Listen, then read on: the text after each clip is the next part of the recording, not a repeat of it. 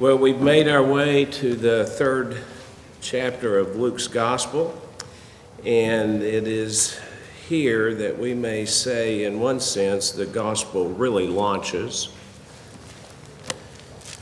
Luke's composition to this point has been largely preparatory, as he has provided for us the very valuable birth narratives of both John the Baptist and our Lord Jesus Christ. And now one gets the sense that the gospel story itself really begins. And it begins, surprisingly perhaps, with the ministry of John the Baptist. Later, Luke will provide us with a little vignette in his 10th chapter of the book of Acts, and I'm going to ask you to turn in your Bibles to that 10th chapter of Acts. But he's going to give us this little vignette of the now Apostle Peter standing before an audience of exclusively God-fearing Gentiles. And the centurion Cornelius had assembled them to hear all that God had given Peter to speak to them regarding the work he was accomplishing among them. This company was largely a blank slate as far as their knowledge of what had recently transpired in the life and work of Jesus and the salvation he had accomplished through his death on the cross. They had heard of it, but they had little idea of its import. But now, however, God had sent Peter to proclaim it to the Gentiles. And we pick up the account here in Acts 10 in the 36th verse. Peter speaking, "The word which he sent to the sons of Israel, preaching peace through Jesus Christ, he is Lord of all. You yourselves know the thing which took place throughout all Judea, starting from Galilee, after the baptism which John proclaimed. You know of Jesus of Nazareth, how God anointed him with the Holy Spirit and with power, and how he went about doing good and healing all who were oppressed by the devil, for God was with him. We are witnesses of all the things he did, both in the land of the Jews and in Jerusalem. They also put him to death by hanging him on a cross. God raised him up on the third day and granted that he become visible." And then Peter continues for a brief spell until the Holy Spirit interrupts him and falls upon all these eager Gentiles hearing the gospel for the first time. But what I want you to notice is the little clause in verse 37, "You know the thing which took place after the baptism which John proclaimed." Peter understood that the gospel events God had brought about in their time began with the service John the Baptist rendered beforehand. And so in proclaiming it to the Gentiles, he starts with that. Luke has already identified his important role in the first chapter. The angel Gabriel had appeared to Zacharias and promised him a miracle son who would be great in the sight of the Lord and would turn many of the sons of Israel back to the Lord their God, and it would be he who would go as a forerunner before Messiah in the spirit and power of Elijah to make ready a people prepared for the Lord. John was the last of God's great prophets.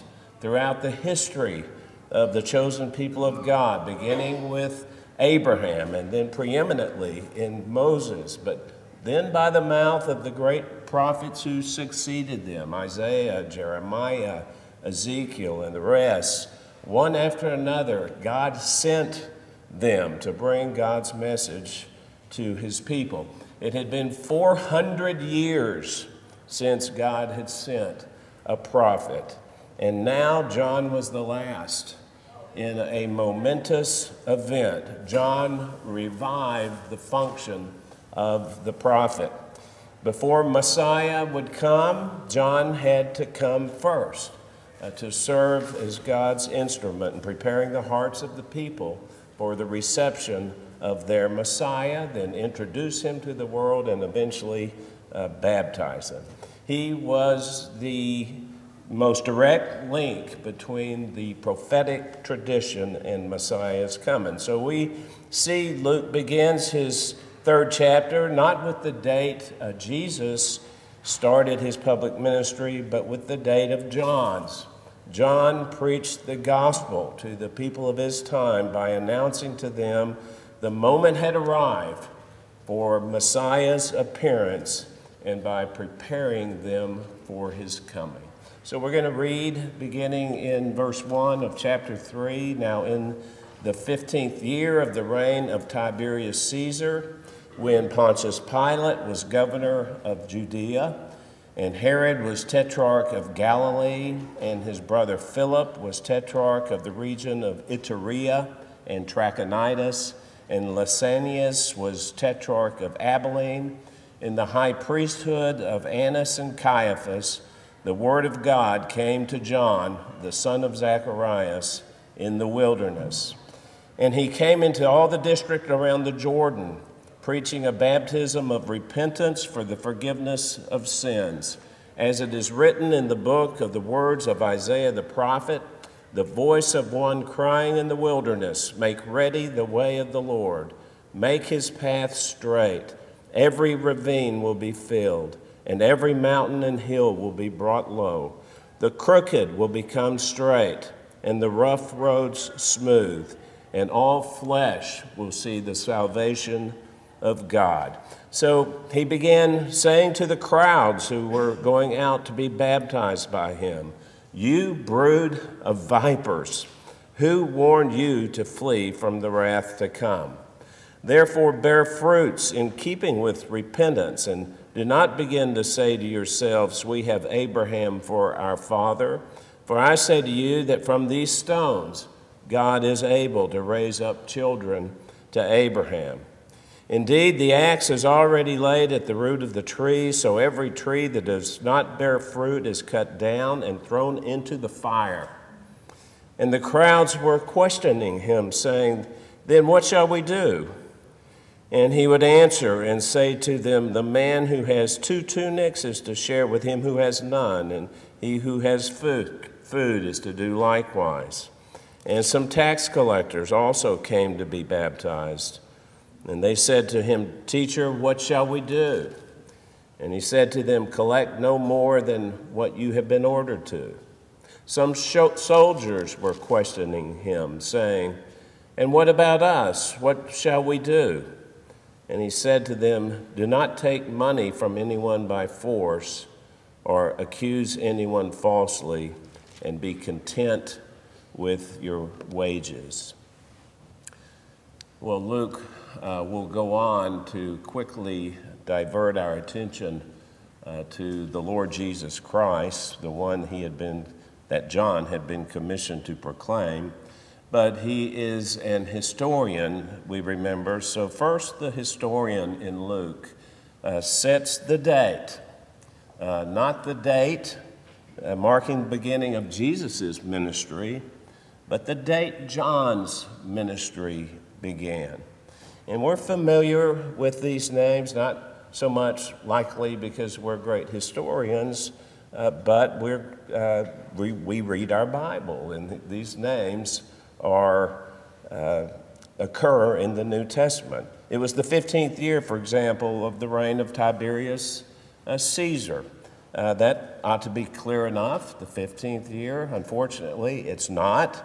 I'll simplify the difficulty for our purposes. The Roman Senate, when they conferred upon Augustus the title Caesar or Emperor, did so with the caveat that he would not establish an ongoing dynastic rule over Rome, rather his reign would end at his death. Augustus circumvented that, however, by appointing his son-in-law, Tiberius, to be his co-regent while Augustus was yet living. And the academics who differ and attempt to identify the exact chronology of these times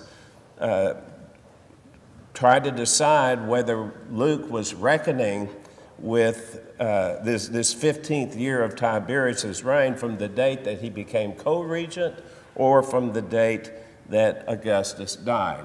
And nearly all the modern scholars have opted for the latter, and so that would place these events somewhere during the period AD 28 or 29.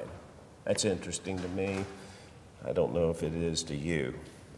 And then Luke mentions the various political regions into which the lands of the Jews had been subdivided under the Roman rule and who ruled over each. Pontius Pilate, we know his jurisdiction was over Judea proper, the area around Jerusalem. The Herod that he cites is Herod Antipas, the son of Herod the Great. He is the Herod that we read about more than others in the New Testament. He had a brother named Philip who had been assigned to rule over the area east of Galilee on the east side of the Jordan River, and whose own name, Philip's, is associated with Caesarea Philippi. Lysanias' name is not very well known, not entirely, but he ruled the region Abilene, north of Iturea. If you know, I always go to a map, and you probably do too when you really are curious about this, but you can see these regions. And of course, we're familiar with Annas and Caiaphas. Caiaphas was Annas' son-in-law and the high priest who, nominally anyway, acted in that capacity when Jesus was tried and killed, though history records that Annas continued to bear influence on the priesthood. Well, the names are all important historically, but serve the purpose also of conjuring the dark mood of the period in which nefarious nepotism reigned in the empire and spiritual wickedness pervaded the Jewish leadership. And it was into this dark period of history that God introduced his prophet, and Luke does justice to it by borrowing the familiar formula of the prophets of old, such as Jeremiah and Hosea. The word of God came to John, the son of Zacharias. This identifies him for us fully. He is God's prophet, and he is the one whom God had promised to the righteous priest Zacharias at the beginning of our gospel account. And notably, John hailed from the wilderness. That's where he had gone when Luke last mentioned him. I think it's verse 80 of chapter 1. The wilderness, perhaps, brought mental associations to the Jews unique to them, for it was in the wilderness that God had first formed them as a people, and according to Isaiah chapter 40, the place from which their ultimate comfort was to come. And this wilderness theme runs throughout much of the prophecies of the Old Testament. There is this recurrent chain of thought that just as in the Exodus from Egypt, when God delivered his people by bringing them out of captivity and taking them into and through the wilderness, where he then met with them and tabernacled among them with a view to leading them to their promised rest, one day he would do it again. It would be in the wilderness where the people would again have to go to meet their God. So verse 3 gives to us John's ministry in capsule form. He was a baptizer, so he came into a region where there was plenty of water, the Jordan Valley, and there, writes Luke, he was preaching a repentance, a baptism, preaching a baptism of repentance for the forgiveness of sins. What does that mean? Well, what that means is John was baptizing people who had repented. The baptism itself was an outward sign of the desire they had expressed to repent of their sins. And the motivation for that is the same we are all so familiar with. We wish our sins to be forgiven. John was preaching that the people of Israel should repent of their sins, for the salvation promised from long ago was at their doorstep. Repent, he was saying, the kingdom of heaven is at hand. That's from Matthew chapter 3. Now, baptism itself was not a new thing. We're familiar with baptism. We practice it here. So take ourselves back to this time. Baptism was not a new thing. The Jews utilized ritual washings of baptisms as symbols of the washing away of our sins.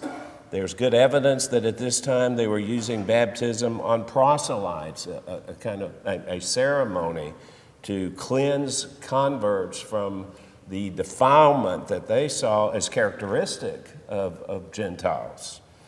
What had to have been unsettling now about John's practice was that he was insisting that such a sign was required even of the children of Israel. They too needed to be cleansed. And so John called them to repent. Well, to repent, you know, is to be more than sorry for your sin. It's to have a change of mind about the direction of your life and of your devotions, and to turn and go the other way. It is more than an emotion, though it can be an emotional experience. It's an act of the will, an act of the mind, and therefore of the spirit. John was calling the people to return to a right relationship with the Lord. And faith is intimately related to repentance. There can be no repentance without faith, nor can there be true believing faith, as we see it in the Bible, without repentance. They are the familiar two sides of the same coin. If repentance is the turning away from our sin and our rebellion, faith represents what we're turning to. We're turning away from something and to another thing. Let me give you an illustration of this. And it comes from Luke's own pen in Acts, that chapter 10 of Acts. But in verse 43, Peter is addressing those those Gentiles who were gathered in Cornelius' house. And the last thing he says to them before the Holy Spirit falls upon them is that through the name of Jesus Christ, everyone who believes in him receives forgiveness of sins. Everyone who believes in him receives forgiveness of sins. So fair enough. But in the next chapter, when Peter reports to the church in Jerusalem exactly what happened that day, in verse 18 of Acts chapter 11, the Jerusalemites conclude, well then, God has granted to the Gentiles also what? The gift of faith, the insight to believe, the trust in Christ that saves? No, they marveled. God has granted to the Gentiles also the repentance that leads to life. So in chapter 10, those who believe receive forgiveness. In chapter 11, they who are said to have repented receive life. The terms seem to have been used almost synonymously. They're not exactly, but they are so closely related to one another that they can be used interchangeably. So when we read here in this third verse that John was preaching a baptism of repentance for the forgiveness of sins, what we're to understand is that after 30 years of preparation in the wilderness, he strode into the lives of this historic people who had lost their connection to the faith of their fathers. clothed in a robe of camel's hair with a leather thong. He personified a prophet of God, and he was so full of the Spirit of God that as he preached to them and called them to repent of their sins in faith, they fell under the conviction of their sins, repented of them, and then asked for John's baptism as a sign of what they had done. Well, we should note that neither repentance nor faith was anything other than the gracious gift of God. There's never a note of tit for tat suggesting that if we will only repent and believe, that will somehow merit anything from God, much less his salvation.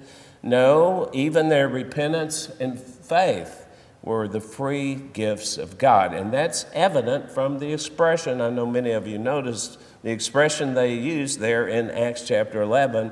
God has granted them, to the Gentiles, the repentance that leads to life. He had gifted them with that repentance.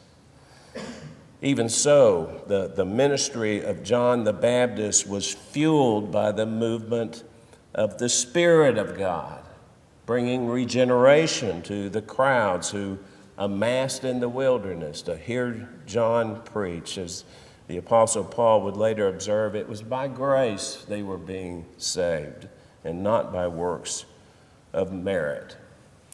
Nevertheless, it is through repentance and faith that God conveys the new life of his Spirit. That's what we learn here.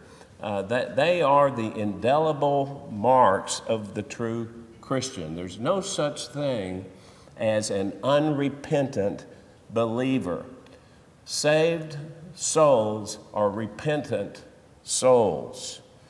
But here, unlike Paul, who I've been quoting, who ministered after Christ had come and accomplished his saving mission, John's mission was preparatory to his coming. And Luke indicates that now, beginning in verse 4, by seeing in his ministry the fulfillment of the ancient prophecy of Isaiah in Isaiah chapter 40. His preaching was the voice of one crying in the wilderness, "Make ready the way of the Lord, make his paths straight. Every ravine will be filled, and every mountain and hill will be brought low. The crooked will become straight, and the rough roads smooth, and all flesh will see the salvation of God." Wonderful passage. We're all so familiar with it in song and in reading.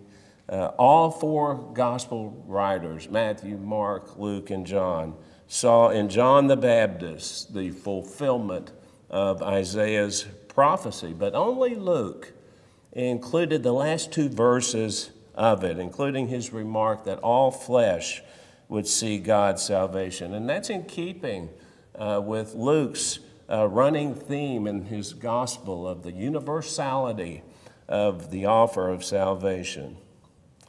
John was calling the people to prepare their hearts for the coming of the Messiah. And the figure Luke uses, borrowing from the Isaiah passages, this ancient Eastern practice of anticipating the arrival of an important foreign potentate who anticipating his arrival by constructing a new level and smooth highway into their city. They actually did that, and there's many examples from history. Interpreted, though, let's interpret it, the message was that people should already be straightening out the crookedness of their own hearts and doing whatever was necessary to smooth out the rough places. We've all done that, haven't we? Recognized by God's grace, we have a few rough spots in our life, in our conduct, in our relationships. So smooth those out, he was saying, in order to present to the coming King the attitude and conduct becoming to a citizen of his kingdom. The king John was alluding to was the King of Kings. John was going before him to prepare the way. The gospel accounts lead us to believe that great crowds were coming out to see John in the wilderness. Matthew and Mark both report that all the country of Judea was going out to him, and all the people of Jerusalem, and they were being baptized by him in the Jordan River, confessing their sins. But not all of them had pure motives, and John discerned the truth about those. Some, no doubt, went out for the curiosity of it all, for John was the distinct figure of his day, considered by not a few as a mystical eccentric. He was the talk of the town. Who would want to miss out on the show? So you had these coming out to see him. Others were religious leaders who weren't to be taken in by what they considered to be his theatrics. And others likely were his enemies, and John knew it. They were the religious leaders of the Jews. Luke doesn't delineate for us the makeup of the crowds who swarmed out. He just refers to them generally, but Matthew does. In Matthew chapter 3, verse 7, we read there that John looked up and he saw many of the Pharisees and Sadducees coming out for baptism. And that was when John shouted out, as here in verse 7, "You brood of vipers, who warned you to flee from the wrath to come?" Not a very welcoming thing to say to the high and mighty. John chose his language carefully, though. He would have been he'd been in the wilderness living for 30 years. He would have been especially familiar with the ways of desert snakes that would come slithering across the desert floor and out of the typical brush fires that would erupt now and again. That was the image that came to John's mind as he looked out and saw those hypocritical Jewish ecclesiasts making their way out to hedge their bets concerning the judgment to come. You know, we ourselves have quite adequate colloquialisms to describe how they were covering their backsides by going out to John with all the hoi polloi who typically they wouldn't congregate with. But this was no desert fire John warned against. This was the wrath of God, his judgment against sinners and pretenders that was sure to come. That's what John was talking about. His rebuke was there for their apparent belief instilled in them, obviously, by those who had reported back to them, that simply by going out to be baptized by John, they could avert that judgment. John wanted to baptize people, but only if they had truly repented. And that was not the case, he knew, with these. That was apparent by their behavior. They had not repented, and the proof of that was in the lack of fruit in their lives. And so you follow his speaking here, the fruit of repentance. The fruit of it was not apparent in their lives. Instead, they fell back on the delusion that has crippled sinners for all time, that how in some way their association with religion or with religious people will gain them God's approval. The Pharisees and the Sadducees were depending for their eternal security on their physical descent from Abraham. John knew that, so he said to them in verse 8, "Do not begin to say to yourselves, 'We have Abraham for our father.'" And that was what they were thinking. We have Abraham for our father. But John knew that mere physical descent did not guarantee their being a true son of Abraham, but rather that God was able to raise up children to Abraham entirely apart from such ethnic advantage. In fact, and John must have looked around on the ground of the rocky soil, this rocky landscape. In fact, from these lifeless stones, he said, God is able to raise up children to Abraham. Now, you know, Jesus would later use the same figure. I can raise them up from these stones. And Paul, later still, would write about who the true Jew was. That's Romans chapter 2, a fascinating chapter. But this misunderstanding has application well beyond the ancient times, well beyond all those people 2,000 years ago. I called it a delusion that has crippled sinners for all time. Every generation is prone to the dangerous propensity to believe they have merit with God because of another's piety, a religious profession. And the most direct application for most of us is that one would believe he or she is a Christian because of their parents' faith, or because they grew up in the church, or perhaps they still come to church services faithfully.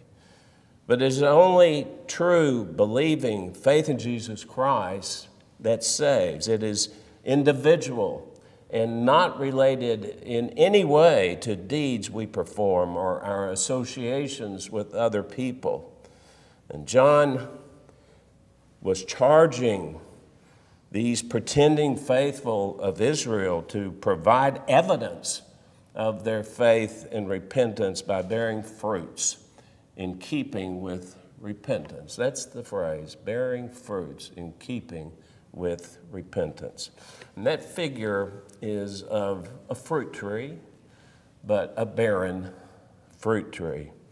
Jesus would use a similar figure in the Sermon on the Mount. It wasn't that long ago we read and studied the Sermon on the Mount, but in Matthew 7:16, Jesus said, "You will know them by their fruits.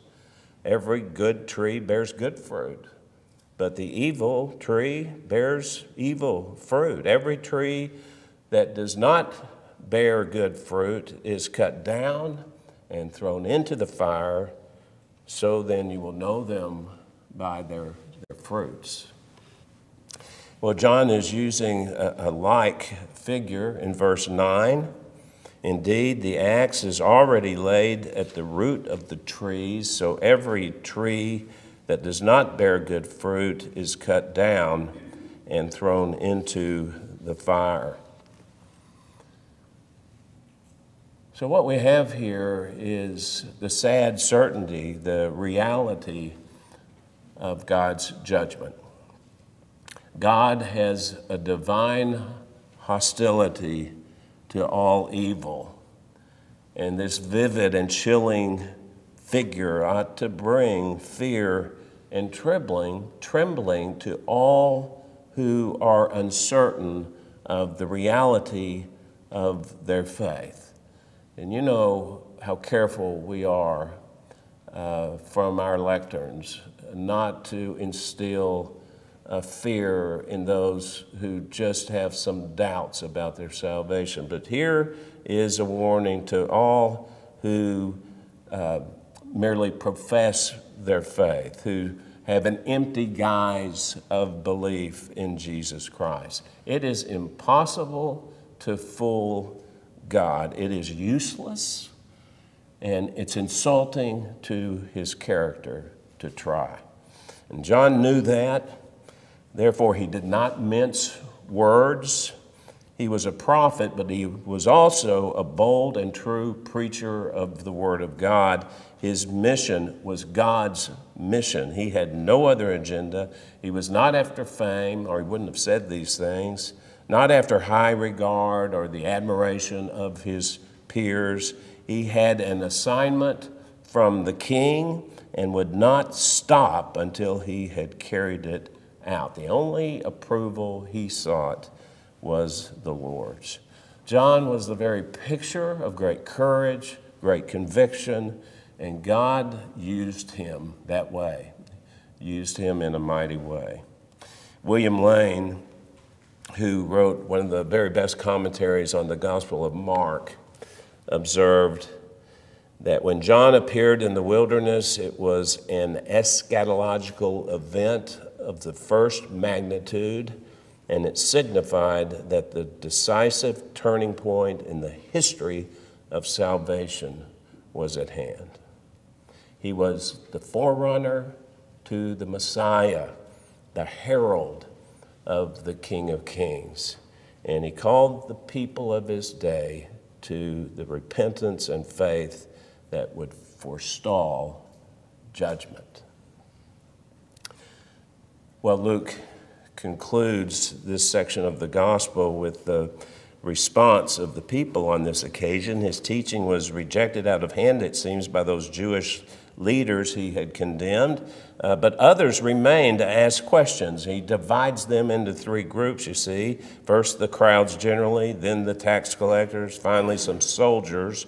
But the question, notice, from each was the same. What shall we do? What shall we do? And significantly, since John's advice to all three eventually concerns how we handle material possessions, we're to understand that a good indicator of the spiritual fruit that we are producing out of our faith and repentance is how we show love to others in our attitude to gaining possessions and money, holding on to them, and giving them away. Here is our fruit.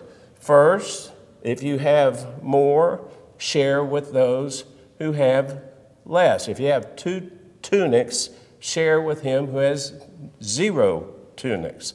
We don't have to think about tunics and how the people of John's day dressed. In order to understand this, we could spend time talking about that. But if you have material wealth, share with those who are struggling. The second group was the tax collectors. We know about them. The Romans conscripted them to collect the Roman tax from their fellow Jews, and they had this reputation that was rampant, you see it in the New Testament, for extracting far more than was necessary for the purpose of making themselves wealthy. John told them to repent of that and stop stealing from others. And the third was the soldiers, the word used for them, identifying them most likely as auxiliary police types in the employ of the Jewish authorities. They may even have been there to protect the tax collectors, but John's direction was to stop extorting money from the defenseless and instead be content with your wages. To the degree that these three groups heeded John's direction, then it could be said of them that they were now bearing fruits, there's the phrase, fruits in keeping with repentance. So we need to close, and I want to close with this. In Acts 13, I keep referring to Luke's other book, Acts, but in the 13th chapter of Acts, he records the Apostle Paul's sermon in the synagogue at Pisidian Antioch. And in it, as he often did, you'll remember that little sermon, he reviewed Israel's history. He would frequently do that. And as he came to David there in his sermon, he went immediately he's fast-forwarded to Jesus, the greater son of David, in verse 23 of Acts 13. From the descendants of this man, meaning David, according to promise, God has brought to Israel a Savior, Jesus. After John had proclaimed before his coming a baptism of repentance to all the people of Israel. God sent John to minister to the people before Christ undertook his own ministry and ultimate sacrifice. Our passage has provided us with John's mission. I want to point it out to you as we close in verse 4 and verse 8. It was verse 4 to make ready a people for the coming of the Lord. In verse 8, it was to urge them to repentance and to faith. As a nation, they had largely abandoned both. They were living as sinners with judgment certain to come. But the most wonderful thing lay behind John's message, and we see it in verses 3 and 6. Forgiveness and the salvation of God. God brought to Israel a Savior, is what Paul said after John's ministry was fulfilled. The salvation of God of verse 6 that all flesh will see is in the person of Jesus Christ. In him, Paul wrote in another place, we have redemption through his blood, the forgiveness of our trespasses according to the riches of his grace. So forgiveness, what a wonderful word. What a wonderful concept. What a wonderful reality for you and for me. I've forgotten now who reported this to me, but they had seen an unmarked tombstone outside of a town in New York with only one word on it, 3 syllables, forgiven. I'll take that for my tombstone right now. The Polish mathematician Copernicus revolutionized mankind's thinking about the universe. He had a famous treatise called The Revolution of the Heavenly Bodies. It was printed, history tells us, just in time to lay it in his arms as he lay dying in his bed in 1543. Yet this man who had accomplished so much before God saw himself not as this great astronomer and scholar, but as a sinner. And today on his grave at Fromborg, you can read the epitaph which he chose for himself. I do not seek a kindness equal to that given to Paul, nor do I ask the grace granted to Peter, but the forgiveness which thou didst give to the robber, that I earnestly pray.